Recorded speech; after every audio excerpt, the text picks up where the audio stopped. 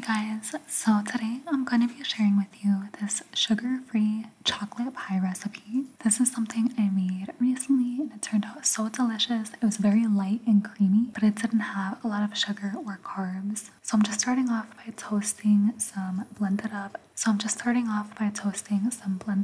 chopped pecans and some almond flour. I'm going to be toasting this in a pan for about 10 minutes until it is a light brown color. I definitely should have used a larger pan, but the size that I used did work. I'm also going to be chopping up some butter into these cubes and then melting it in the microwave in a small glass bowl. I'm going to add that to a larger mixing bowl with some sugar-free sweetener. I'm then going to add in the toasted almond flour and pecans after they have turned light brown. Once I've mixed everything up, I'm going to press it into this large glass baking tray. I'm also going to make sure to coat the sides of the tray as well as best as I can. I'm then measuring out some sugar-free chocolate pudding powder. I ended up adding more of this powder later on because I wanted the flavor of chocolate to stand out more. I'm combining it with some heavy cream. I used about 3 cups, and then later on, after I add more of the pudding, I will be adding a whole tub of some zero sugar Whole Whip whipped cream topping. I first measured out 2.6 ounces of the pudding mixture. I ended up adding some more later, but that is what I started out with. And then I'm adding 3 cups of this heavy cream and I'm beating it on medium until it is nice and smooth. I then waited a little bit while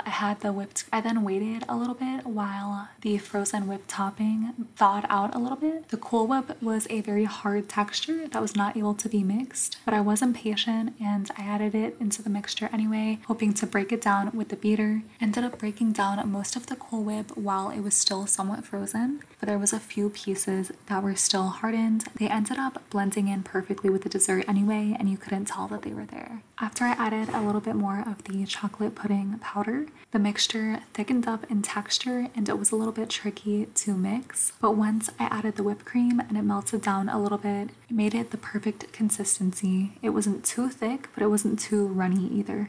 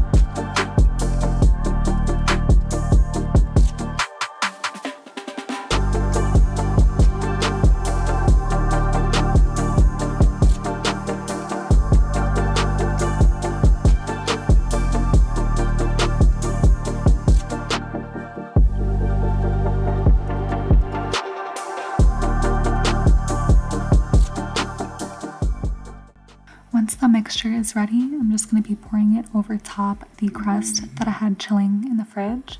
I'm then going to be spreading it out with a rubber spatula and just making sure it evenly coats the entire dish.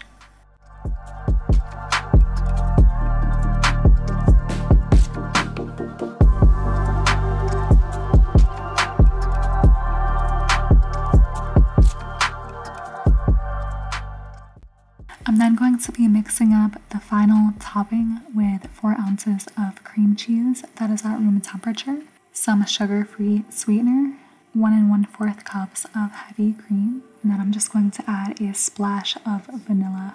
I'm just going to be whipping that up with the beater on a medium speed, and then I'm going to be covering that over top of the chilled chocolate pudding mix.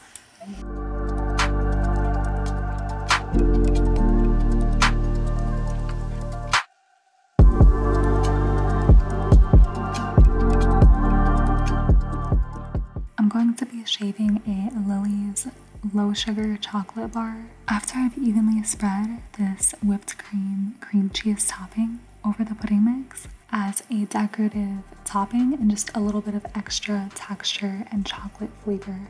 This turned out absolutely amazing. Thank you guys so much for watching this chocolate brownie recipe.